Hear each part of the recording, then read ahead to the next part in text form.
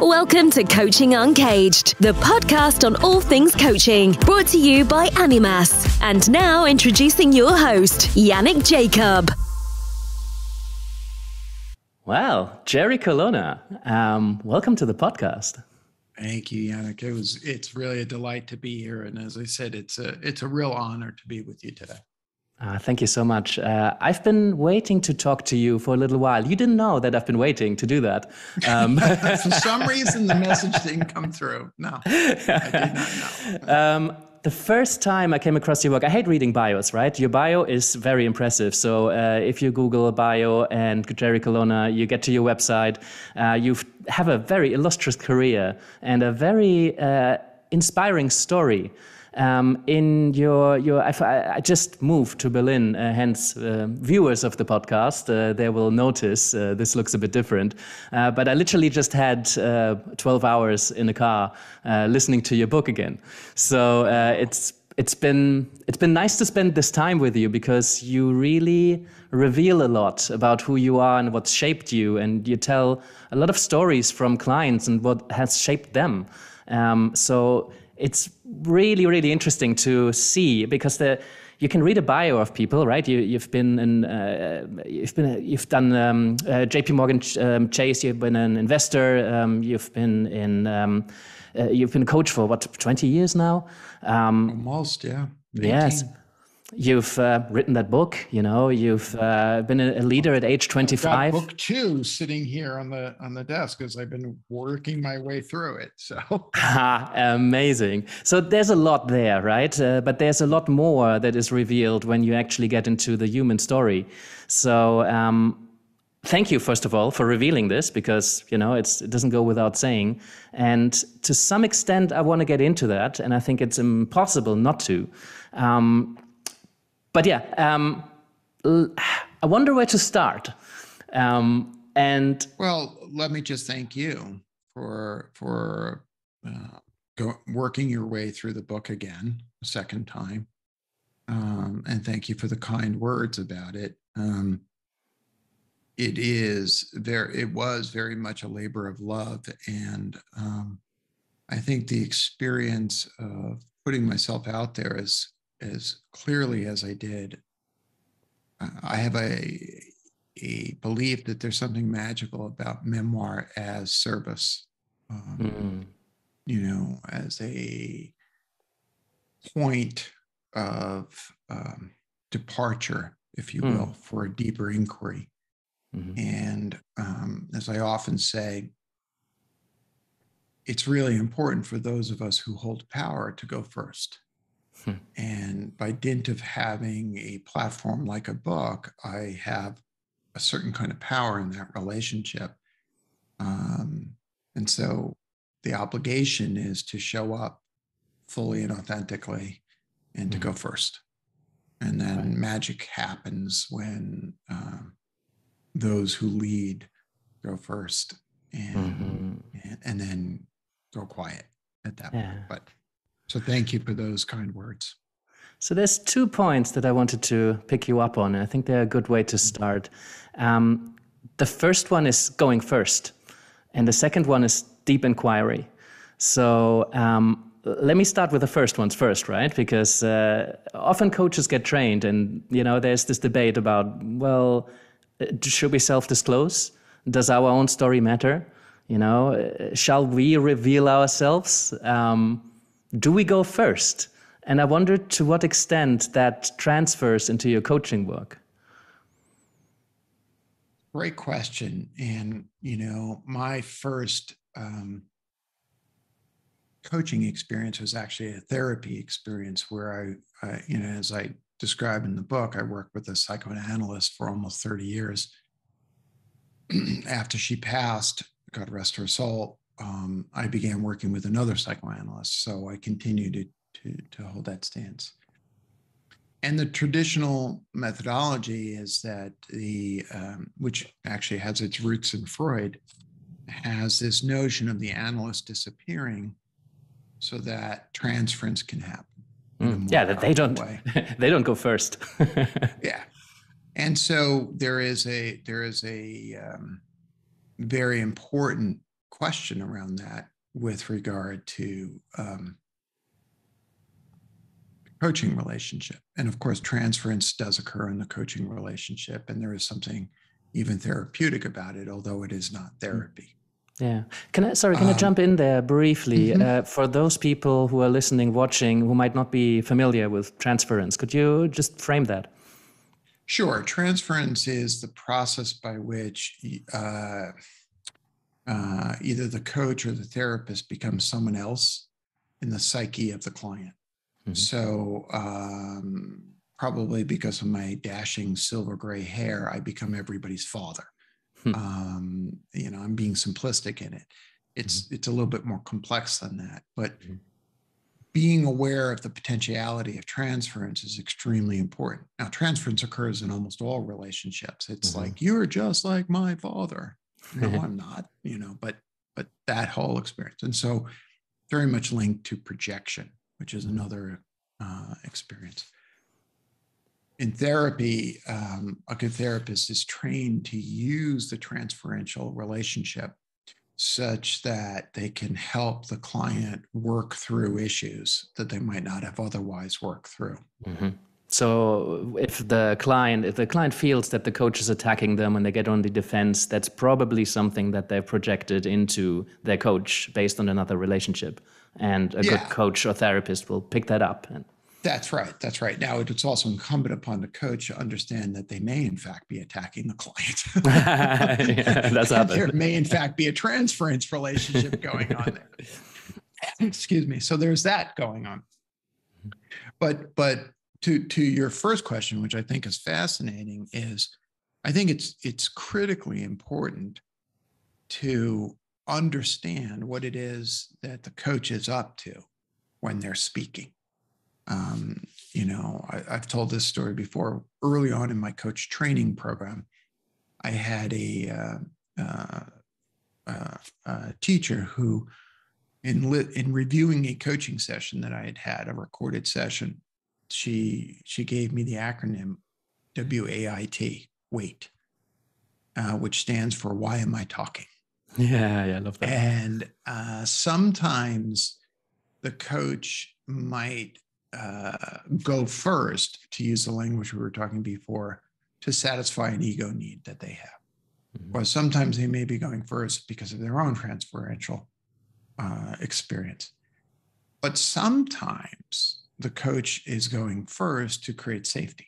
And that it's very tricky. You have to be very, very careful because you don't want to collude with the client's unconscious and wipe them out if they have the tendency to see themselves as diminished in some ways. That all said, from a leader perspective, from one who holds power perspective, I think it's important. When I say go first, I mean demonstrate the qualities and values that you wish to see in the world by going first. So if I wish that my organization were transparent in its values and authentic in its presentation and of high integrity, well, then guess what? I have to do those things. I can't just state it and expect it to happen, least of all from folks who are trying to stay safe in an environment that may feel wholly unsafe to them. So that was a long-winded response to a fascinating question. So I've heard coaching being referred to as leadership, even equated to. And re-listening to your book, listening to some of the passages, thinking about the role of the coach when you describe the role of the leader was really interesting because a lot of it fits, but a lot of it is also different depending on how you think about coaching. So I wonder to what extent, if at all, the role of the coach is a role of a leader. I think it's a nuanced but important difference. It's to think of the leader as coach rather than the coach as leader. And so if you think about the things that I think are hallmarks of skillful leadership, they include the extensive use of open, honest questions. non-agenda based questions, curiosity, inquiry, self-management, the ability to, as I often say, have one eye on what's going on inside of me and one eye on what's going on outside, so that I'm operating in a regulated and high integrity way. I think that there's a challenge if the coach thinks of themselves as a leader, then, and sometimes we see that, right? We see that when a coach conflates mentorship with coaching, where, and I know of one person who bills himself as a coach who does this, who says, well, wait, I'll run your meeting for you, then you do it exactly the way I did it. And you're smiling because that's not coaching. I mean, we both know that, right? In fact, that's disabling of the client's capacity and agency, right? And, you know, as we all know, those of us who are participating in this grand experiment called coaching, one of the core tenets of coaching is that the client is whole and not deficient. And the challenge with the coach as a leader, as a structure, as a stance, may inadvertently aggravate the client's view of themselves as less than capable, less than sufficient. And that's not our job. Yeah. It can be really difficult to hold back what we think we know, right? There's a million different ways to lead. There's a million different ways to coach. But it creeps in for many coaches that, oh, I kind of know the answers. And given everything that you've done in your life, that must come up for you. I wonder. Well, it comes up all the time. How do you manage that? All the time. I generally will acknowledge if I'm going to take the coach hat off in that moment in the conversation and say something like, my favorite phrases are things like, I'm going to put aside coaching and I'm going to mentor a little bit, right? But I want you to understand that you're free to accept or reject what I'm about to say. Or I might say, hey, I'm going to be your brother right now. I'm not going to be your coach, or I'm going to be your uncle, not right. And what I'm trying to do is name the different stances that can arise. Right. Now, in my case, what does happen often is there might be a very complex situation that's going on. Say a client's company is fundraising and they're in a negotiation with an investor. And I will note that I can offer some suggestions, but not from the stance of a coach. And as long as the relationship is trusting enough and open and honest enough, it tends to work. And my clients in particular appreciate that. What's critically important is that the coach understand when they're coaching and when they're not coaching, and are able to distinguish between those two. And I'm not sure that that's always the case for folks.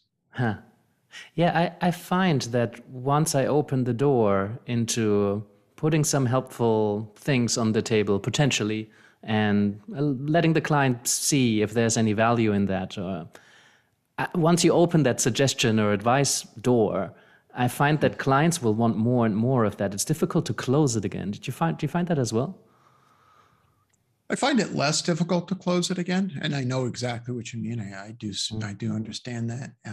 Sometimes that may be an indication that the client lacks confidence in themselves, and I would advise the CEO to do the same thing. In that moment, pause and turn it into a question. Well, if you did have a sense of what you knew to what you would do, what do you think would come up for you? Who might you ask for additional, right? And so all of a sudden it starts to become more open-ended, open and honest questions. Yeah. A technique I often use when I find myself being asked for that by a client is I'll often say something like, I understand that it would feel good if I gave you my point of view or my answer to that question, which of course is different than anybody else's answer. But humor me for a moment. I'll get back to that advice moment in a moment, but humor me for a moment. What would happen? And then I use that as a separate setup for the question. What I have found is that if you can redirect it in that moment, the client very often finds themselves without finding their own answer, which is, that's the Holy Grail, right? Mm-hmm. So if you ever hear me in a podcast say, humor me for a moment, that's usually an indication that I'm feeling what you're just talking about and shifting the energy. Mm-hmm. Yeah, and I really like that. And I think it's a nice segue as well. At that point, it goes from something transactional to something relational, right? You're picking up on a dynamic, something that's happening here and now between us. There might be some transference going on. There might be a parallel process. There might be some projection, but it's the curiosity about what's happening between us that opens the door into exploring other relationships you've had in your life where this kind of stuff emerges. And how does it feel for you when a client does that to you? Oh, usually I'm the one doing that. I wish more clients would do it. I wish more clients would pick up on. Well, I mean, when the client is asking you for advice, how does it feel for you? Oh, well, a part of me always feels on the spot, right? And that is still something that emerges. Now I don't respond to that anymore because I feel I don't have to offer the advice just because I'm asked. So that's a really freeing position because we've had that contract in place, right? So at one point you felt like you had to give them the advice. Is that right? Yeah, I think a lot of coaches, when they're starting out, I think it's an experience for most that they feel they need to deliver this value thing. And if it can feel uncomfortable in the beginning to sit there in the not knowing and we don't know together. So now I set my coaching up in a way that that's not an expectation. And if that's an expectation, that opens the door into asking questions. And where's that coming from? And what are we doing here? And how do we do these things? So, occasionally when I supervise, for example, coaches, I've specifically allowed myself to put some advice on the table occasionally and see what the coach does with that. But I'm very careful with it, let's say, because I don't want to have coaches mimic me or be the kind of coach that I am. I want them to be the kind of coach that they are. And that transfers to coaching clients as well, right? There's a million ways to be a leader. The way that I lead is not that way that somebody else leads or how they should be leading. So the line of inquiry that we're on right now reminds me of my early days in coaching. Mm-hmm. And I remember feeling that if I didn't have the answer, the client would fire me. Exactly, yeah. Yeah, you're smiling too. I'm so glad that's gone. Yeah. But you remember that feeling. I remember it well, yeah, for sure. Yeah. And for me, the feeling was not only rooted in the newness to coaching that I was experiencing, but a role that I played going back to even childhood where it was really important that I would have the answer. And I wonder if you can relate to that. I relate to that in a somewhat different way, because what's rooted in my childhood is that my brother and my dad always knew everything and definitely better than me. So they were never wrong.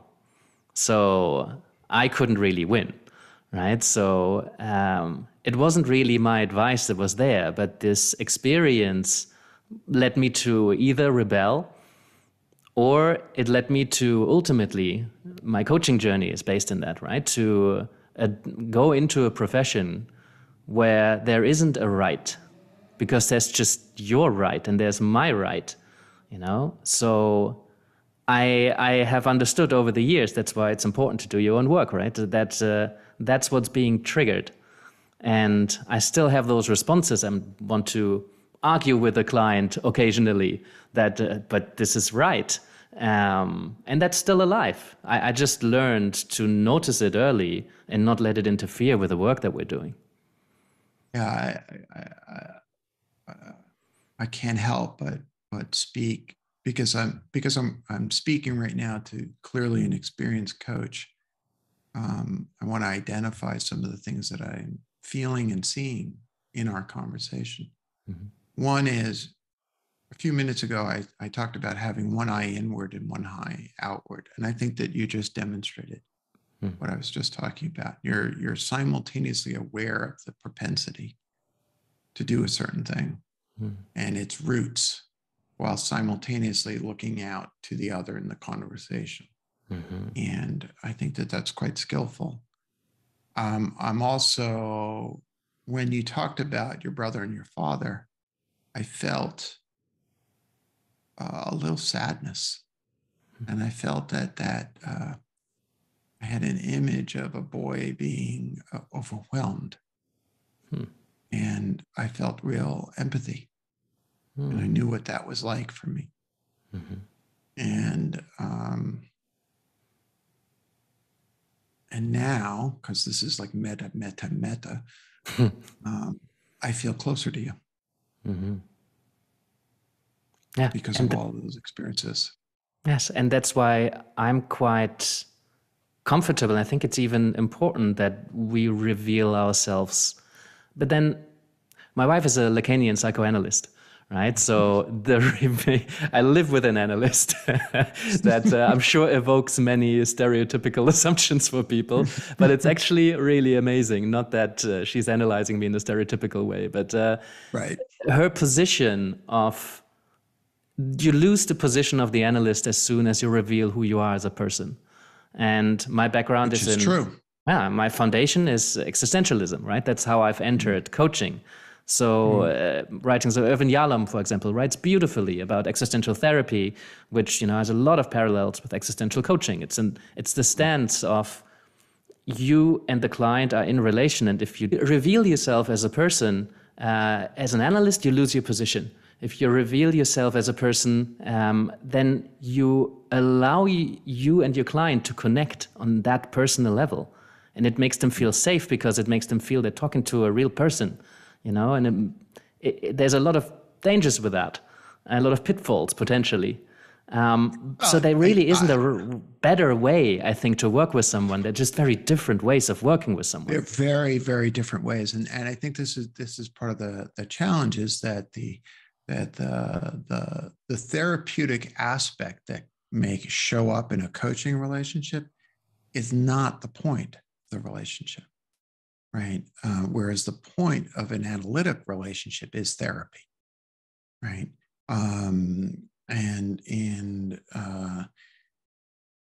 it takes skill to navigate both sides. I can make an argument that an analyst who is so hard and fast as to never reveal themselves may in fact get lost and undermine some aspects of the transferential aspect of the relationship. Think of the classic story making that a client may make to tell themselves about the authority figure who is the analyst who never reveals himself. It may be very similar to having a parent who's never actually showed up in a powerful way. So there's a line that my former analyst used to use with me all the time when I started learning to coach. She used to say, there's a right way, there's a wrong way, and there's a way that works. And I think that framing is really important because it places on all of the helping folks the burden of saying, is this working or not?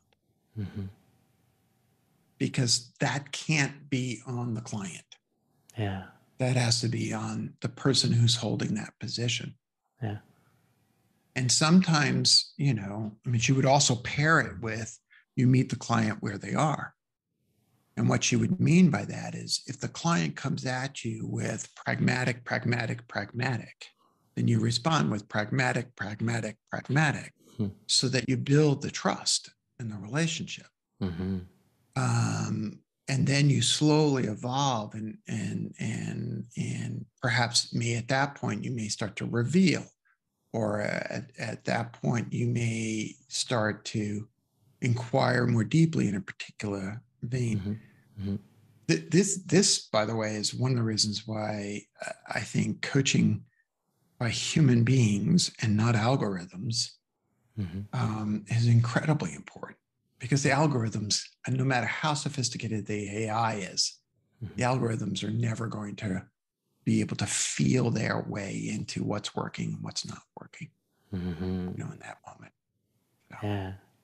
Well, that's a whole nother conversation that we could have, because I know there's a lot of talk around AI and will it replace coaching, or at least some coaching. And I think there's probably a point in terms of the performance, pragmatic, transactional kind of coaching. But just what you said just now, I don't see that ever happening either. It's like, I'm not going to fall in love with the AI. I mean, maybe. I mean, there are movies about this, but yeah. What was it called? Her, I think. It was a fantastic movie of this guy falling in love with the operating system. Right. But he's clearly projecting, right? Totally. He's falling in love with an aspect of himself. It's narcissism. Aren't we all? But let's go a bit deeper in that. There was a wonderful lapsus when you were a guest on Tim Ferriss's podcast. I think earlier this summer. You talked about the importance of taking sabbaticals and having some time and really disconnecting. And at some point you said that it makes you a better therapist, a better coach. And I just absolutely loved that. So given that it's deep inquiry, right? And given the importance that you put on childhood experiences, and that you often seem to go there, regardless of how the coaching goes, at some point you seem to go there, take the doors that have just been knocked on or opened, and really inquire deeply into how you became the person that you are now. So coaching, therapy, I've heard you tell another story on the Coaches Rising podcast about how you've coached someone, but I think it was something around an intervention around his dead father, and if he were there right now. So there's clearly a very therapeutic element to it. And I wonder how, if at all, you draw the line, or whether that's even important. Well, I do draw the line, and I do think it's important. And I draw a line, for example, if a client is consistently showing up with acute depression, then my job becomes to encourage them to seek professional help in that context. If what we're seeing is instead is a pattern in their work lives, where they are, to use a classic example I often speak to, conflict avoidant. Understanding the roots of that conflict avoidance, I think, is essential to being able to create the transformation necessary.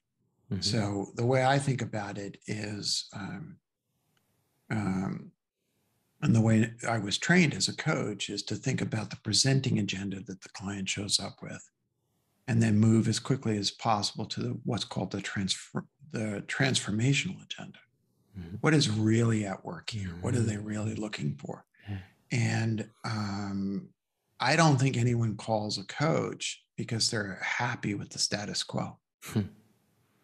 Right. And so wouldn't that be nice? It'd be kind of boring. I don't know.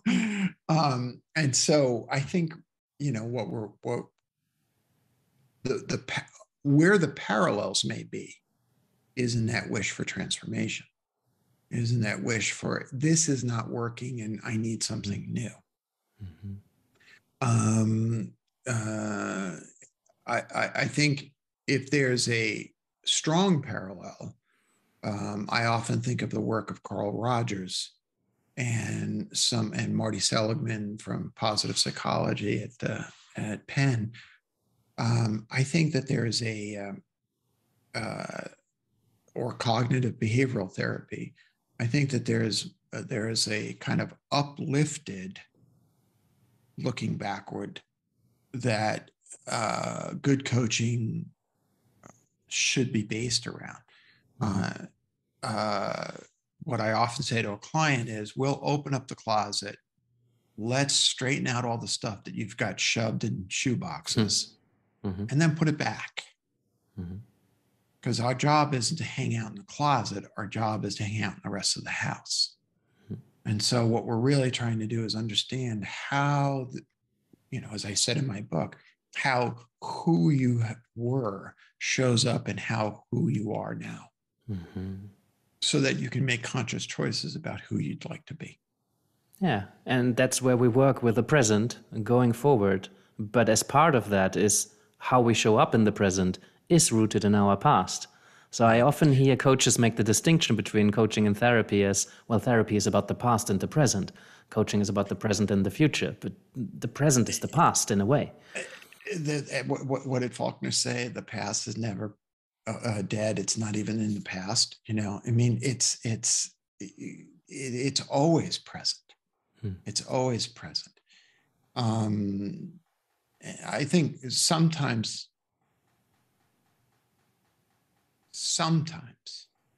that split that you just defined may stem from a coach being really uncomfortable in the messiness that the past can be. Perhaps because they haven't done their own work, or perhaps because they are organized to look for simple, methodological based answers to complex questions. Like, I show up with anger at work all the time. So what are you going to do? Snap a rubber band around your wrist to make you not angry anymore? I mean, there is a little some bit value. of that. Yeah, of course. And there's some magical thinking in that's somehow going to create the transformation that the client deserves. Well, it's going to shift the symptom to somewhere else. It's going to shift this. You got it. It's just going to show up in some other way, right? And so, our job is, as my doctor, my analyst used to say, to meet the client where the client is, to bring our whole selves, and to recognize when we're out of our depth, when it's better to then turn to, say, your wife and say, here's an analyst that you might consider, right? If you want to go deeper on this subject, here's somebody that you might consider. Here's a book you might read that will take you in that direction. Yeah. There's two distinctions in there that is, I think, much more helpful to think about, is that particularly the one about the resourcefulness, right? If the client is whole, and it can be difficult for people to wrap their head around somebody being whole and somebody struggling, somebody having some stuff from their past that is deeply rooted and really in the way of them moving forward. But if the client feels resourced in terms of being able to open those doors and not being able to stop crying for an hour, but they're actually able to go through those doors and do some exploring, it might be difficult and there might be emotions and there might be tears. But, in essence, the client is resourced into that kind of inquiry. And the second one is, as a coach, are you willing and are you able to hold that kind of space for someone? And I think there's people who are willing to hold that space, but don't really have the necessary skills or haven't done the work. So they're getting involved, they're getting triggered, their own stuff comes in and it's not helpful, or they don't know what to do with all of that emotion, or they might just not want to. One of my early coaching trainers, he always said, he was a therapist, trained therapist, but at some point decided not to offer therapy anymore. So he would refer, even though he had the skills. And I think that's absolutely okay. I think it's actually high integrity, because he's living into, his stated wish to transfer into a different modality. But if I can go back to the earlier part of that observation you were making, I think that one of the challenges, I mean, I think you said it well, but one of the challenges for all of us, and this includes leaders, our clients, as well as coaches, is, first of all, do we actually believe our clients are whole? Or do we secretly wish, or do we secretly hold the belief that they are in fact broken, that they are in fact a problem that needs fixing? And if we're holding that wish or that belief, I'm revealing myself, then is that in fact a wish? Because if the client is whole, then why are they talking to me? Right? See, if we go into that relationship thinking that our job there is to fix the client, and the client, and it works against this notion of the wholeness of the client, which then undermines my own position. The second thing is, if we are faced with an overwhelming set of emotions, do we know, I mean, you said it well, do we know how to hold those feelings without it triggering our own sense of helplessness?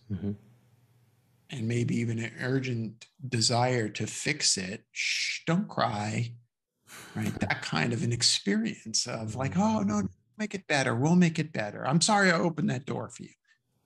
Oh, so, you know, this requires an enormous amount of skill and nuance and self-awareness and having done your own work. Yeah, I wanted to challenge you on that earlier. I didn't feel the right time, but I really fundamentally believe that if nothing's wrong, people would benefit enormously from coaching. And I see that particularly in supervision. I would want any coach to be in supervision. I would actually want anybody who works not just with people, but anybody who works to be in supervision. Supervision not as in having somebody superior, but having somebody on the balcony who's able to pick up on those kind of dynamics, who can help you reflect on your work. And what I see a lot with coaches coming to supervision, more and more they come because they think supervision is important. And I am so happy about that. So I would want them, once they start that journey in supervision, they then book sessions only when something is broken, or they're stuck, or they don't know what to do with a client. Something feels broken. And I would really want, I mean, in supervision, it helps. Some of my best learning in supervision I got when everything was going splendid, and I didn't even know what to bring to the session. And I now offer that question to clients that don't know what to bring. Groups, for example, are fantastic because people turn up to a group. They don't book a session. The group happens monthly. So they're like, oh, I don't really know what to bring. How about your last session? How about the one from this morning? And there's so much learning every time. And that's the same with coaching clients, right? Somebody can have a fantastic, everything's running smoothly, but there's always something to learn. There's always grow, insight. Nothing needs to be broken in order to learn. So I wish it was more the case. Can I wholeheartedly endorse what you've just said? Please. You know, clients often ask, what is the number one question that you should ask a prospective coach? And I always say, are you in coaching or supervision or therapy yourself? Because if you're not, and this is I have a little quibble with the word supervision, only in the sense that it implies a connection to the training program. And it implies that when training is over, I no longer need supervision. Really? I would argue that as long as you are mucking around the psyche of human beings, you need to keep your own work going. Because, you know, I go to therapy twice a week, and I'm in a group supervision group once a week. And I intend to do that for as long as I'm out in the world. Because, you know, our own stuff is wily. Our own stuff can show up. And you're right. I think every one of those conversations is enormously helpful and makes me a better coach without a doubt. So quickly, I agree with you completely. Yeah. Quickly, where's that association with the training coming from? Supervision. I just training. think of it's just my own feeling. It's like I think of supervision. Like most coach training programs I know use the word supervision, whereas I think psychotherapeutic organizations refer to supervision as an ongoing practice. And I think that my preference would be that the coaching profession sees supervision as a necessary component to certification, to maintenance of myself as a coach. Right? It's absolutely essential. Absolutely. Yeah, we're getting there. It's becoming more important and people are more aware of it. And I also seen that trend that coaches go deeper and deeper and the lines between coaching and therapy get blurrier and blurrier. Yeah. Because there's just so much going on for people. And, we would be quite limited, I think, if we not talk about emotions, for example. Well, I agree with that observation. And I would add to the observation that there's this other trend, which is the counter trend, which is certainly here in the United States, because there is no requirement for any certification to call oneself a coach. Mm-hmm. There is also a blurring at the other end, where people are conflating mentoring, advising, consulting with coaching, and so what coaching is becomes this very, very unclear and ambiguous state, in sort of somewhere between, say, mentoring and psychoanalysis, if you will. Yeah, and I talk to more and more people, coaches, who say, I'm not interested in the lines anymore because I work with people, and if they feel they find this valuable and they want to do more of it, then let's do more of it. What works, right? There's a right way, wrong way, and there's a way that works. I wonder how you think about that, because it certainly can help to put more of a frame around a profession, but it seems that some of the blessing and the curse of coaching, of the coaching profession, is that it is so incredibly open. And if you say I'm a coach, most people can't possibly know what that means unless you kind of explain a little bit how you approach the work. Do we need more regulation? I think that there are a couple of things that I would say. One is, and I often think of the poet E. Cummings, who would often break the rules as it related to, say, capitalization and punctuation. Mm-hmm. But it's clear from his writing that he knew the rules. Mm-hmm. Right. And so I think that it's very, very important that one understand the rules, understand, some of the things we were talking about before about transference, countertransference, and projection and what's happening. And I can't tell you the number of coach training programs that I am aware of that actually don't talk about things like projection. I don't know how you can do this job without talking about that. Right. With regard to regulation, possibly, but I think that there's actually a greater need for a constant articulation of the ethics of this relationship. And I'm not sure that regulation leads to reinforcement of the ethics. One would hope it does, but there are plenty of people, both from a therapeutic perspective or from a coaching perspective, who follow all the regulations and yet are unethical. Yeah, because ethics is a series of questions you need to ask yourself rather than a rule book. Well, I don't know about that. I mean, I think the answer to should you sleep with a client is unequivocal, right? Right? Should you take advantage of the transferential relationships so that you can manipulate the client?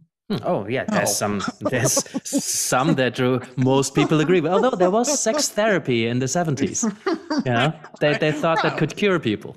Right. Well, yeah, what was going on there? Right. So, I mean, I do think that there are really moral and ethical questions that are applied in all of our interpersonal relationships and all of our dynamics. Mm-hmm. And there is a power differential that exists, and being aware of all of that. And I don't know of a lot of regulations that actually prevent, right? I mean, in the United States, psychotherapists are highly regulated, right? If you're certified in one state, you may not be able to provide services in another state, which in the age of Zoom is an interesting challenge, right? But there's nothing in the regulations that would necessarily say, and don't use the relationship to manipulate the client to make yourself feel better, which I think a heck of a lot of folks do. So anyway, long-winded response. Yeah. I guess I wanted to ask you about the importance of your own story, and that is one's own story as well, right? Because it strikes me that a lot of the coaches that are out there inspiring a lot of people, a lot of the very successful coaches, certainly, they seem to have lived through really heavy experiences. You were in a very deep, dark place at some point, which you write about in your book. I recently had another coach see a session, and he's been close to death a couple of times. And it's this kind of experience that gives a lot of coaches this presence to sit with someone and hold that kind of space. I've been blessed with a, not very traumatic childhood, as I would say. I mean, other than what I've shared, it's not had that kind of impact that I would consider myself traumatized in any way, right? So I've had a pretty good life, and pretty fortunate not to have been in really deep, dark places. I had my fair share of existential crises, but compared to your story, other people's story, it doesn't quite go to that kind of level. And Erwin Yalom, who I mentioned before, he's lost his wife during the writing of his latest book, and then he's reflecting on that. And he said he's a better therapist for it, being able to relate to bereavement in a different way now. So I guess the question here is, to what extent do we have to live through similar experiences? And is that helpful, or might that be in the way when we work with people? And what I said before, the move that I often make, I'm about to make this move. Okay, I'll answer your question, but humor me for a moment. Sure. Ask the question again, but put an I statement in it instead of a you statement or a generalized pronoun statement. Ask the question from an I place. I wonder to what extent is it in the way or beneficial for me to have gone to a similar place or experience that my client is bringing into the room? So let me reflect back the question I'm hearing, and you tell me if this resonates. You seem to be wondering if your lack of trauma gets in the way of you being the best possible coach you can be. Yeah, there's something that definitely resonates. Stay with that question for a moment. Yeah.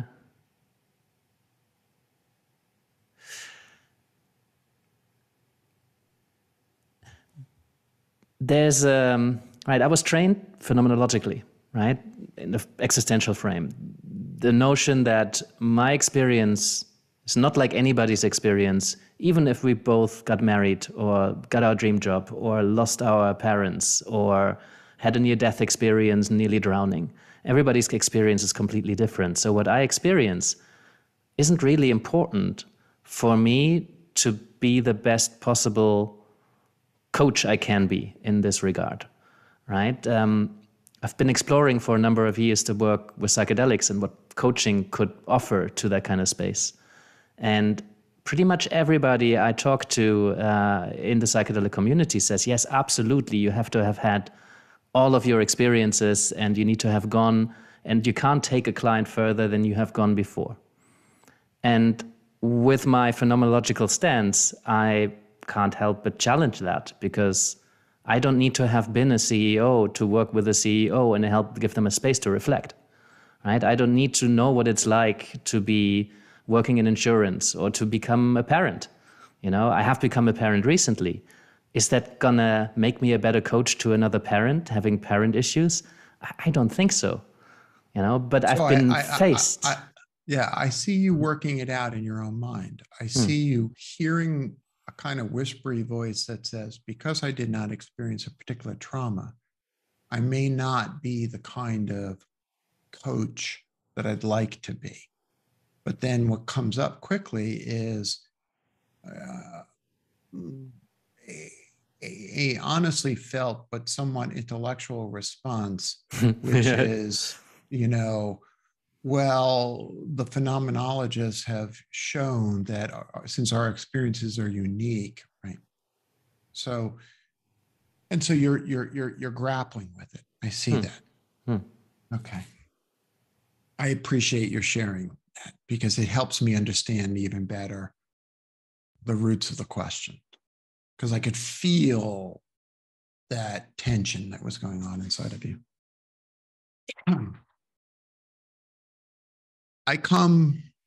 I'm highly influenced. You know, we've been talking a lot about therapy, but I've also been highly influenced by my faith, my spirituality in Buddhism.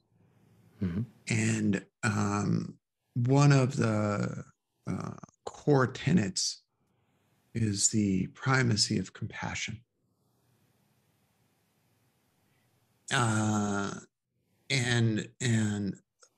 a root capacity that builds compassion is empathy, which of course relies upon the ability to have one eye looking inward, to understand your own experience, so that I can have a connection with the other person, and to bring it back into coaching, so that I can create the presence necessary for that client's transformation. So I can be a facilitator for that client to have the life that they want. You may not have had, you're right, from a phenomenological point of view, your experience is different than mine. We could have had exactly the same experiences of trauma, and you'd still have a different experience. Yes. My siblings, right? But I would argue there are universal experiences. They're feelings. And in the moment in which you're trying to create an empathetic bridge in which the client can then, with your compassion, client can then do the transformation that they deserve, you can reach in to know what it feels like to have your heart broken, even if you did not go through a divorce. Yeah. You know what it's like to stare at something that you love wholeheartedly, even if you didn't become a parent. Right? You can connect to those feelings. Yeah. And in that connection, you create the opportunity. Yeah. So that's one thing. I want to close with one additional observation. Can I Go just ahead. go in there? Yeah, because I noticed that a lot of really excellent coaches are former or current actors. And I think that's exactly what's happening, right? As an actor, you learn to connect with something within you, right, to play the role authentically. You have had a different experience, but you connect to something that is a similar experience, and you go into that place and you channel that. So I think that's why it's the coaching stance. I mean, you're talking about the Stravinsky method, method acting, is that notion of being able to surface that own experience. But I think that is true for all of our interpersonal relationships. Yeah. Right. I can imagine what it's like to have my heart broken. Mm-hmm. I can imagine what it's like to be fired when I thought I was succeeding. I can Yeah. imagine what it's like to feel like a failure. Yeah. Right. But then be careful with the the assumptions that come up. Question, be curious about the assumptions that Uh-huh. come up. Use them as a means of connection and dialogue. Yeah. The other phenomena that I get concerned about when folks, I say, look at my story and see the experiences of the challenges that I have, is that they romanticize the challenge. And they see themselves as less than because they didn't have suicidal ideation at a depression, or they didn't act out in some particular way. Mm-hmm. And that is dangerous. And I'll reinforce the core message. None of that is necessary for you as a coach to feel compassion.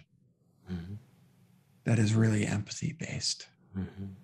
And none of that is necessary for you to be able to use your imagination to stand shoulder to shoulder with your client and witness their transformation. Right? Because that's the magic. That's the glory. That's what we do. That's why we do what we do. Yeah. You mentioned transformation there. You mentioned it earlier. And one question I usually ask guests, right? Because the school is a school that trains coaches in transformative coaching. When you say transformation, what do you mean? What does that mean?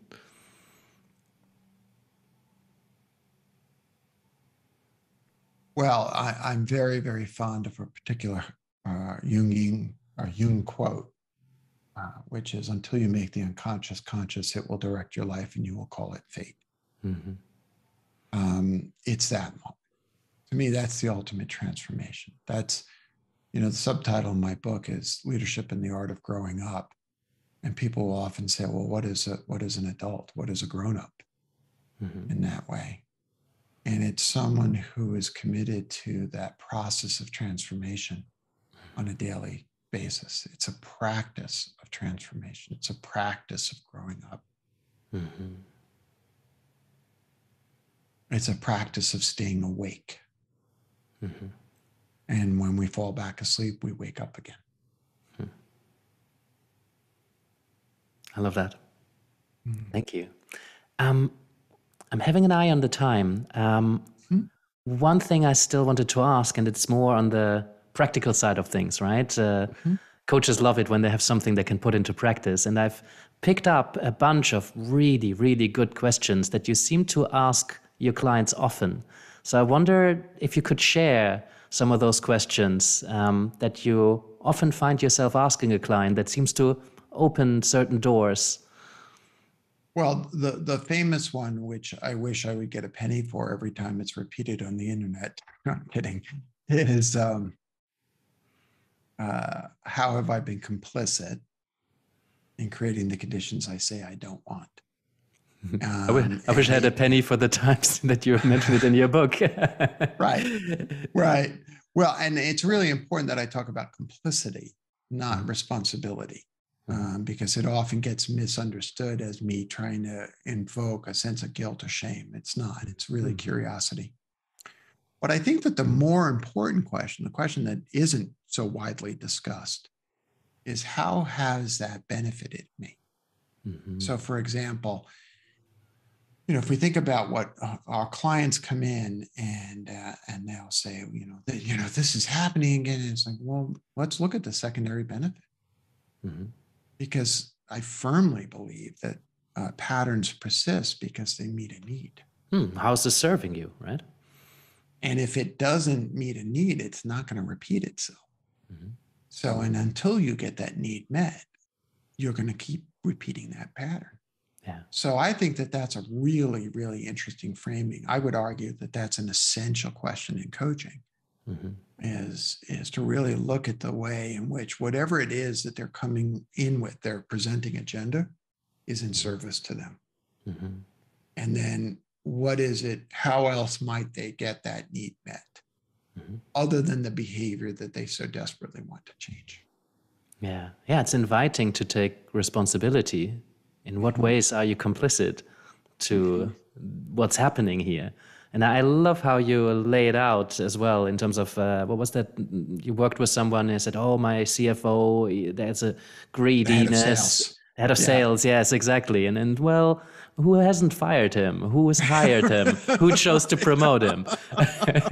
And if you do that in a safe space, then, the That's client right. might as well go on some introspection. And That's right. I'm a big That's fan right. of inviting people to take responsibility. And if a client then gets defensive or guilty or ashamed, that's something to be very curious about.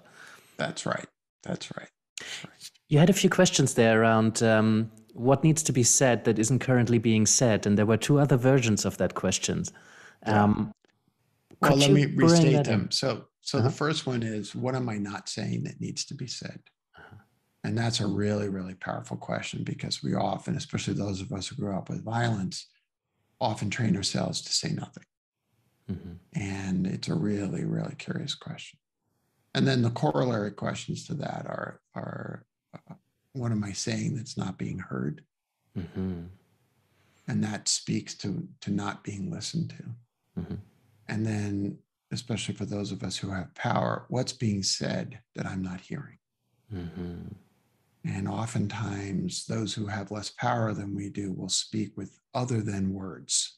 So they might speak with actions. Yeah. And so if somebody is consistently late to their job, what's really being said there? And get curious about that. Yeah. Great. Any others? Well, and this really speaks to the work that the book I'm working on now, which From My Lips to God's Ears will be out this summer. Oh, great. I don't need to ask you about it now. But it's how have I been complicit in and benefited from the conditions in society I say I don't want? Say a bit more. Right?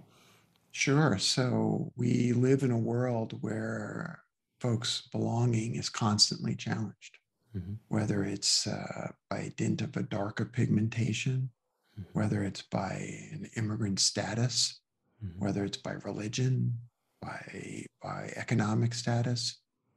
And we all benefit from these conditions in some way. And the lack of curiosity. So it's like taking those self-inquiry questions that are sort of internally focused and really looking out at the larger world and say, how have I benefited from this? And what would I give up that I love in order to see that condition change? Am I willing, for example, to put my safety on the line? And my sense of wholeness in order to lean into difficult conversations? Am I willing to be wrong in order to learn? Right? That feels like there's a more systemic angle. Like Reboot feels quite personal. This seems to be going more outward. That's exactly what this is. This book is called Reunion, and it's really looking at the phenomena of othering that occurs in multiple layers within our society and our organization. And the question really is, what is the person who's well-intentioned, who leads with a certain kind of ethics? I've done my work implicit in Reboot. Now I want to see this manifested in a different world. What if, for example, the purpose of a business was not just simply the amassing of wealth, but the creation of belonging on a systemic basis? What if we turned our organizations from a means of extraction into the means of generation of love, safety, and belonging for everybody? So that's what the new book is about. And yeah, I'm excited. Well, thank you for that work, because it's sure very necessary if we, want to have a chance. So that's right. That's right. That's right. I think we have a moral obligation to ask ourselves those questions. I really do. Yeah. Jerry, I want to thank you. Thank you so much for making time. I remember fondly when I was on a research journey to look at who writes about existential leadership. And I found a couple of quotes by you that I absolutely loved. And ever since then, I kind of wanted to talk to you, but it took a while. So I'm glad that it happened. I would recommend any coach to read Reboot because you prose it in questions. Each chapter has a question of self-inquiry, and there's so many coaching questions in there that I think it's just very practical and embedded in a wonderful story. So I'd recommend anybody to go there. The 2 Tim Ferriss episodes you've done are fantastic. There's a wonderful story about why you have a big spider tattoo on your back. Go there, read, please go engage with Jerry and his work. Jerry, thank you for the work that you're doing. I appreciate you. Thank you for making the time. And I'll leave it at that. Is there anything else you wanted to tell people? Oh, I just want to thank you, Yannick, for the work that you're doing. It was a thoughtful, engaged conversation, and clearly, you've thought about big issues, and I appreciate your work. And I want you to enjoy Berlin and enjoy being a parent. My oldest is 32, my youngest is 25. But I do remember 8 months old. So. I think part of parenthood is to forget about these elements so that you can have more children. Indeed. Don't worry, you'll sleep again. She's a good baby. Jerry, thank you so much. See you around. I'll see you soon. Take care. Bye. Bye. Thanks for listening to Coaching Uncaged. If you want to find out more about becoming a coach, developing your coaching skills further, or training as a coaching supervisor, then head along to animascoaching.com. Thanks again and catch you on the next episode.